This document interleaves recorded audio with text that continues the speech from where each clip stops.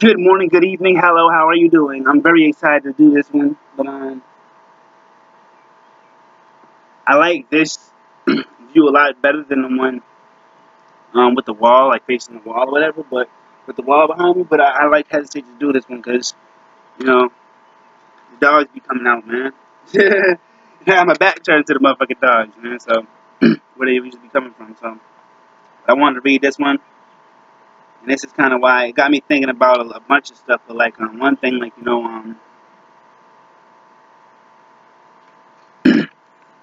having multiple wives and stuff like that. Just barely, just read, I just read this actually, just to myself like 5 minutes ago, so it's kind of gonna be repetitive to me. But anyway, um, I'll read it again. Um, it seems like everybody is looking for the black male. This is an excerpt from the book Adam, Where Are You? Why most black men don't go to church. That's what's up though. Juwanza Kunjufi, forwarded by Reverend Dr. Jeremiah A. Wright Jr. And Dr. Jeremiah A. Wright Jr. actually preached at Friendship West. Like it was like not last Sunday, but two Sundays ago. And then my dad mentioned he was in his book a lot. He was in his book or whatever. So, but anyway, it seems like everyone's looking for the black male. Black women are looking for a good black man to marry. Black children, especially black boys, I don't know that, but are looking for black men to nurture them and give them a sense of direction. Black schools are looking for dedicated and consistent African American men to volunteer for role model and rites of passage programs, while many employers have very little interest in people of color, and those who do realize that they could hire a black woman to satisfy, you feel me, both race and gender quotas.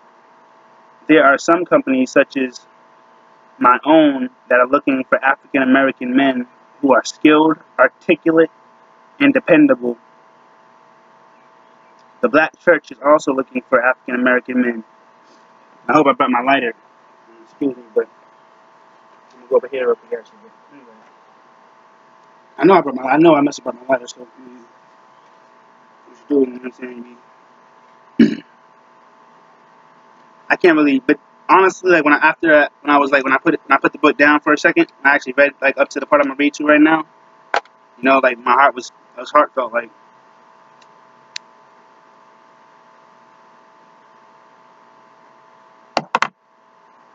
a sense of emotion came over me. Like a tear dropped my eye. The tear didn't drop, but you know, like that's how I felt. You know, so the following are two short stories from an African American woman and an African American pastor, both looking for Adam, the original black man.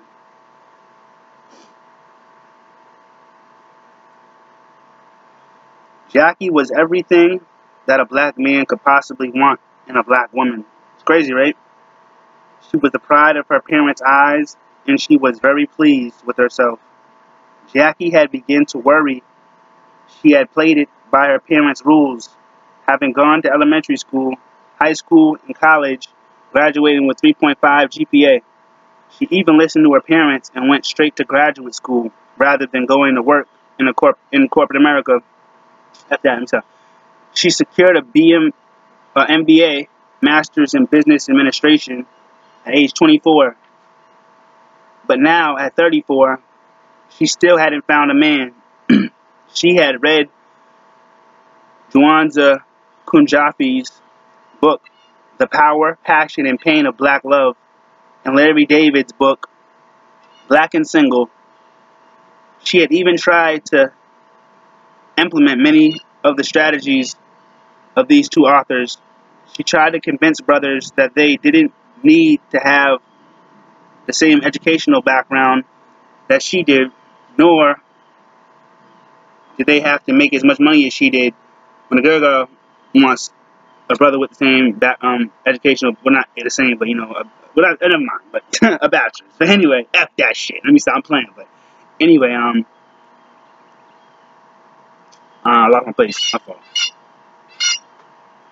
gotta be aware about this. Okay, my fault. Hold on. I don't know. I'm trying to say something. Yeah, I'm probably just gonna be an arrogant prick right now. But anyway, I'm gonna keep reading. You know what I'm saying? Aloud. I mean, fuck that shit. But, so anyway, let me read. I don't know where I'm at, honestly. I'm kind of not even feeling like reading no more because it's not a good time to read it, honestly. But I'll read it, yo. You feel me? Larry Davis book, single, authors. She tried to convince brothers that they didn't need to have the same educational background that she did, nor did they have to make as much money as she did. But for some reason, the brothers just did not want to hear that. All they saw was a sister who had a BA and an MB. Oh, MBA. I was like, behind her name to go along with her $50,000 salary.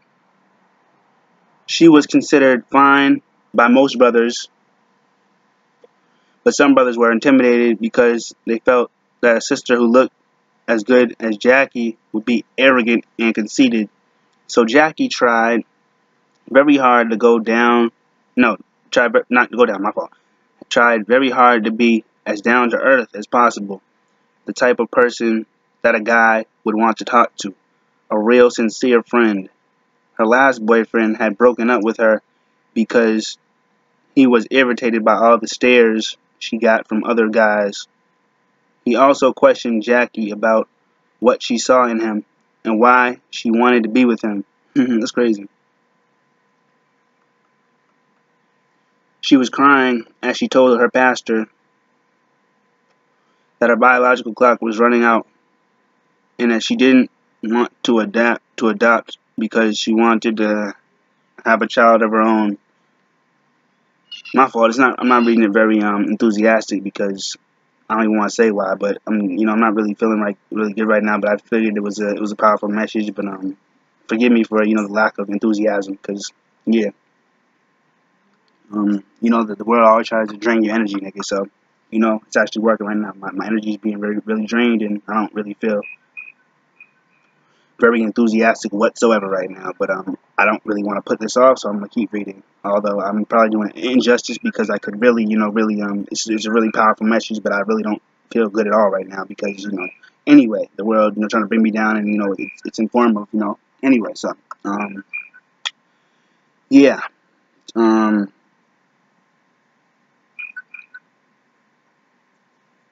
she was crying as she told her pastor that her biological clock was running out and she didn't want to adopt. She wanted a child of her own. She also didn't want to be a single parent. She wanted a husband to go along with her baby. And I don't know if you can hear me, honestly. I don't know if you can hear me.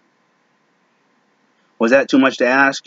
It's too much to ask to read a good excerpt, But Lord, is that too much to ask? Not having sex before marriage was difficult at times when the intensity of passion and romance were so deep. But she always carried God's word in her heart, which strengthened her. I never would forget when one brother told me, well, if you won't give it up, then someone else will. Jackie said. I hollered back, then go get it. The sad thing is, he was right. Somebody else did give it up. I'm not asking for much, just a BMW, a black man who's working. Is it too much to want a BME, a black man who's educated, or a BMC, a black man who's conscious? Is it too much to want a BMF, a black man who's faithful? Lord, tell me, is it too much to ask for a BMS, a black man who's saved? The pastor continued to listen, as he has done in so many other similar situations. I was coming out here to, be like kind of, respectful, but like I said, I'm about to be an arrogant prick, nigga. Like, honestly, the pastor continued to listen as he did in similar situations. There is very little he could say because he knew All of her requests were legitimate. Why shouldn't all black women have the opportunity to marry? Why shouldn't black women who love the Lord have the opportunity to marry someone who also loves the Lord? Why shouldn't every black woman who wants to have children have the opportunity within the context of being accepted by God?